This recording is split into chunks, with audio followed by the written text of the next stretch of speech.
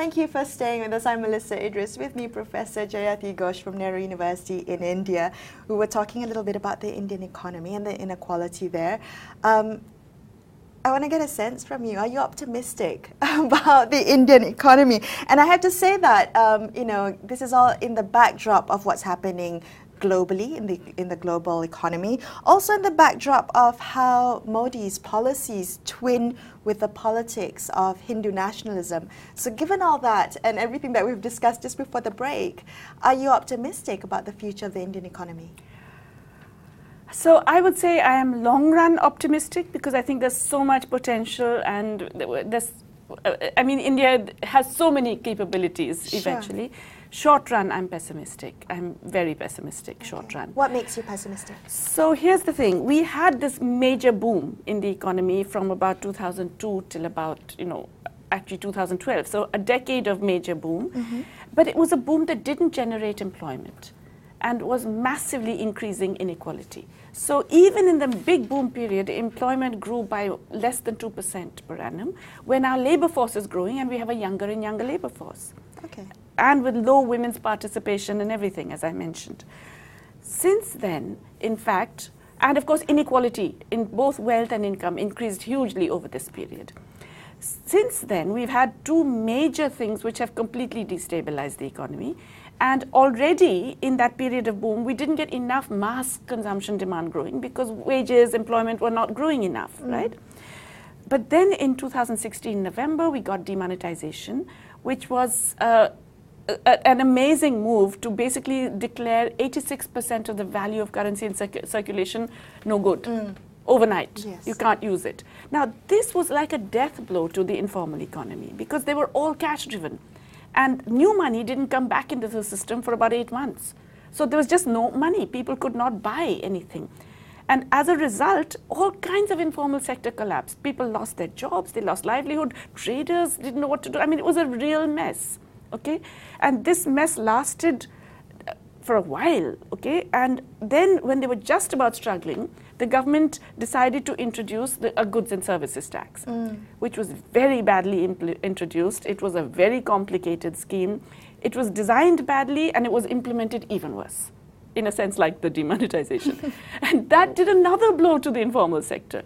So 85% of the workforce is in informal activities. They are now, some of them are getting wages half of what they were getting before 2016. Wow.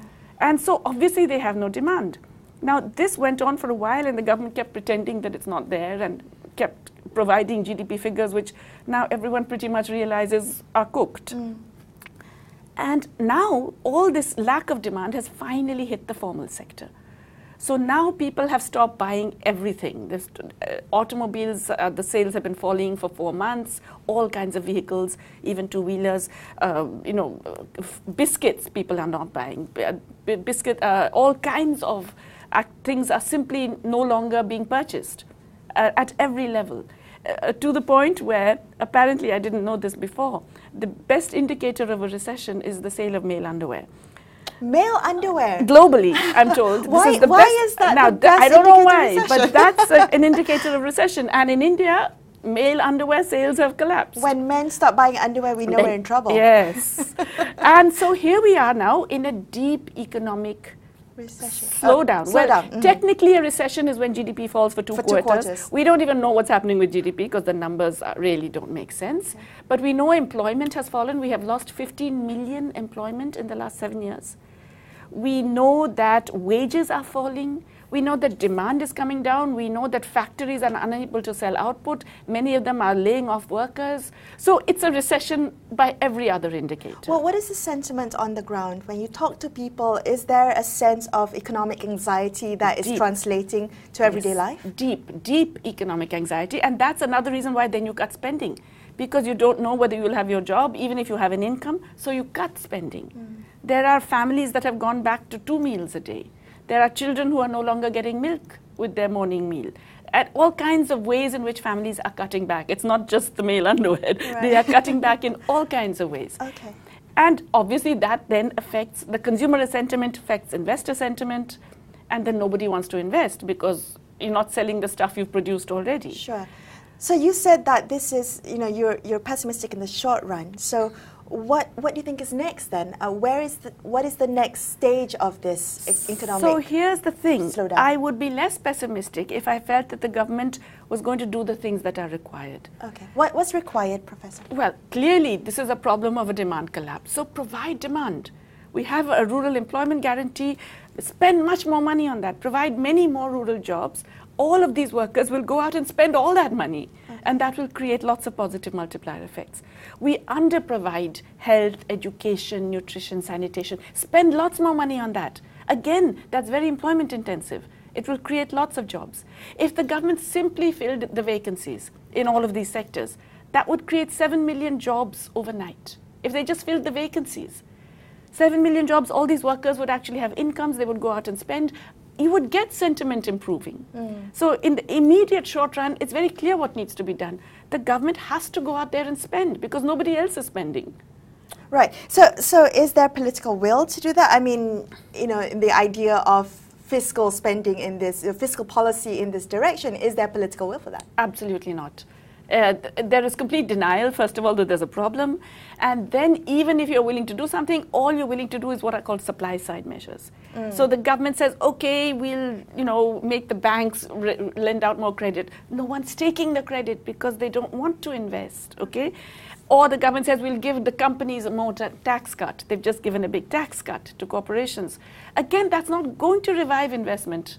So the government is refusing to accept the problem for what it is. That's the reason I'm so short-run pessimistic, because this can just get worse and worse. Okay. What could be a short-run cyclical slump could just descend into a stagnation. Well, you know, we've often talked about India as a financial, economic superpower, but I'm trying to get the sense from you whether that position, that prestige, seems to be in jeopardy at the moment. So here's the thing. I think India has huge potential, as I said, and it is already. We have so many people. We are such a large economy. So you can't wish us away, right? We're not going to disappear from the scene. Yes. But I do believe that even the past trajectory is under serious threat. And this is something which, in fact, even now, more and more domestic and foreign investors are realizing. Everybody's waiting to see, okay, are they going to do something to revive the economy? Okay, well, the world is watching. The world is watching, and it's really time that the government got its act together and did what is so self-evidently the thing to do. Well, thank you so much for speaking with me today. Unfortunately, that's all the time we have, but I've had such a wonderful time talking to you. And I've enjoyed it too. Thank you. I'm Melissa Idris, signing off for Astro AWANI. Thank you for watching.